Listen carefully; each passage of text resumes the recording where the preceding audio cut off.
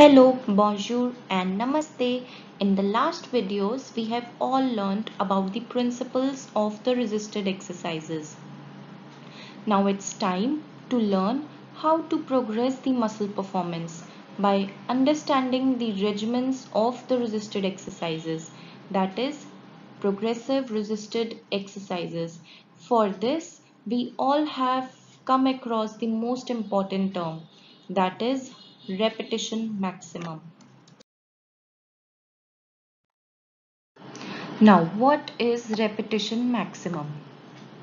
Now, 1 RM, it is the maximum amount of weight that can be lifted once only through the prescribed range against the gravity.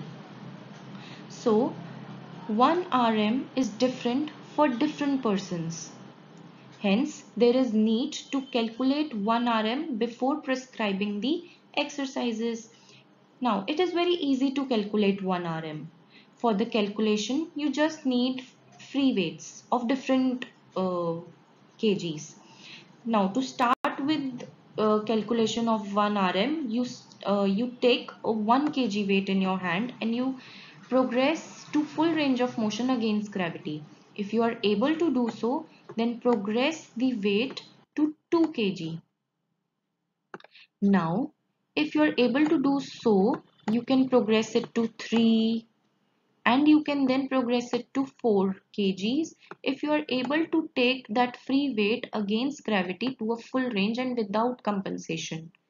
And when you take it to 5 kg weight, you suddenly realized that you are not able to complete that range of motion because it is heavier.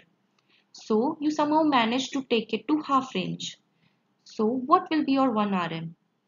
Your 1 RM will be equal to 4 because you were able to take that 4 kgs against gravity for the full range of motion.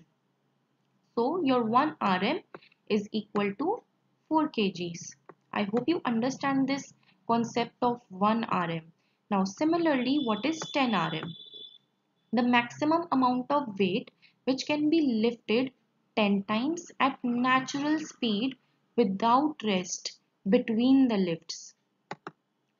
So, if I say that my 1 RM is 4 kg, would be my 10 RM would also be 4 kgs? It might be or it might not be. It might be less than that also. Fine. So 1 RM may or may not be equal to 10 RM. It might be less than that. So I hope you understand the concept of 1 RM and the 10 RM. Thank you.